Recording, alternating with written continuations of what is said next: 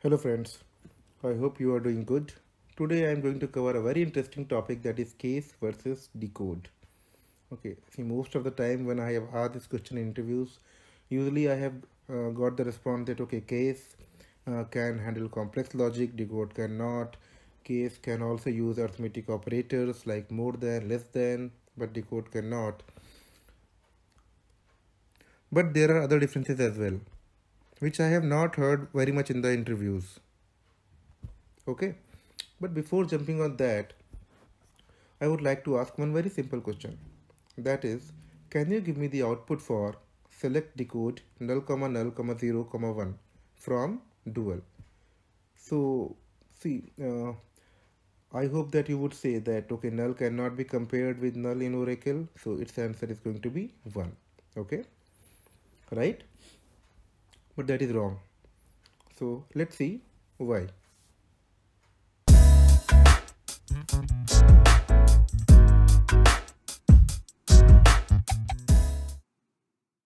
So, let's see the differences. Okay, so now nulls are handled differently. It means there are some cases where decode will handle the null differently and case will handle the null differently. Now case can also have some predicates, for example in parameter. Case can be used in PLSQL construct. It means that see, decode can be called in a set statement, right? As a function you can use it even in the PLSQL, but case can be used as a standalone construct. So I will give you the example. Now case can be used as a parameter to call the procedure, and then decode can handle type mismatches as well. So now let's see the example one by one.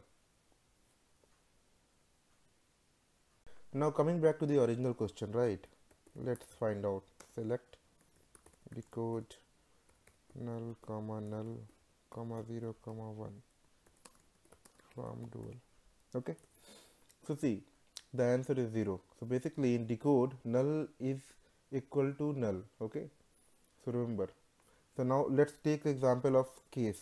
So there are two type of cases, basically searchable case and a simple case. So select case when, so select case null when null, then 0 else 1. Okay, and from dual. So see, in this case where you are comparing null with null, the answer is 1. Okay, but in case of decode the answer was 0.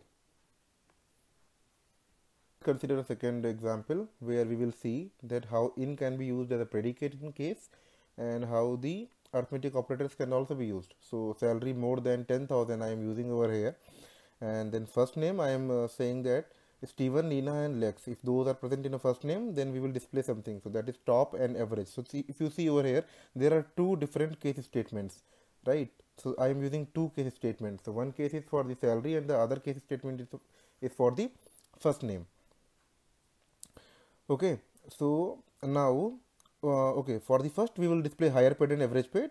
For the other one we will display top and average. Now let's try to run the query.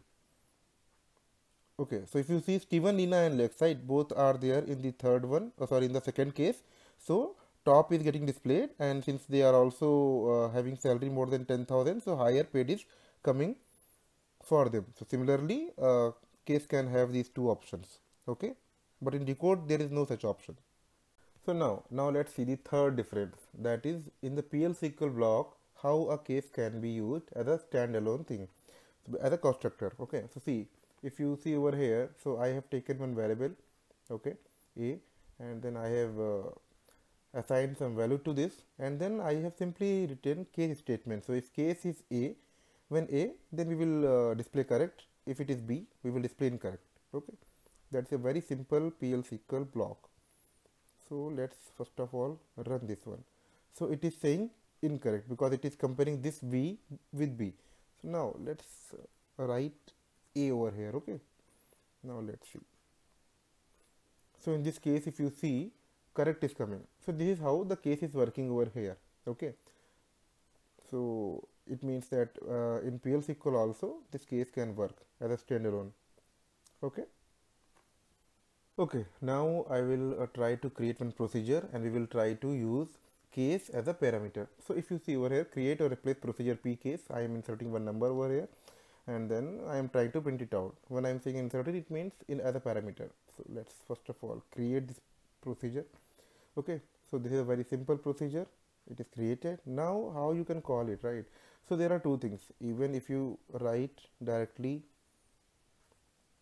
some value over here, right, 3, so it will work. So that is a very conventional use. Now if you want to use decode, right, so we will see that example as well. Now if you are writing case, right, in this case if I write something, so it is asking me for some bind variable, so let me write it down a, okay, sorry, not a but 3. So if you see over here in this example, it is saying that old begin and new begin. So I think you are not able to see it, so let me run it one more time. 3. See, the anonymous block is completed and the answer is 1. It means when it is comparing 3 with 3 and then the answer is 1. So if I run it one more time with some other value, suppose 2, so it will display you 0 over here, right? So we are able to use the case over here. But now if you ask me to use decode, right, decode and a comma 1 comma 1 comma 2, okay, so if I try to run this,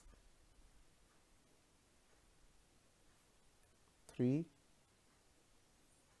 so what it is saying, function or pseudo column decode may be used inside a SQL statement only. Okay,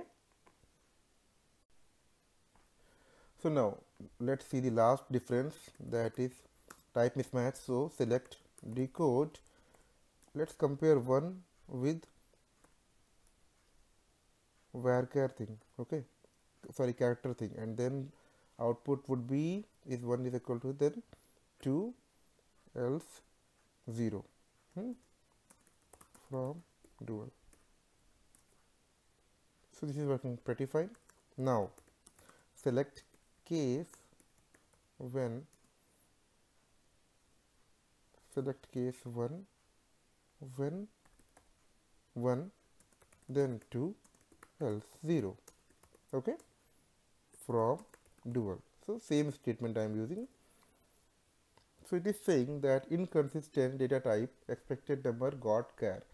So this is something which Oracle internally handles in decode. Maybe it is a function, but in a case statement you will get the type mismatch error. So your data types should be totally correct. So guys, these are 5 major differences I would say in case and decode. I hope this would be very helpful.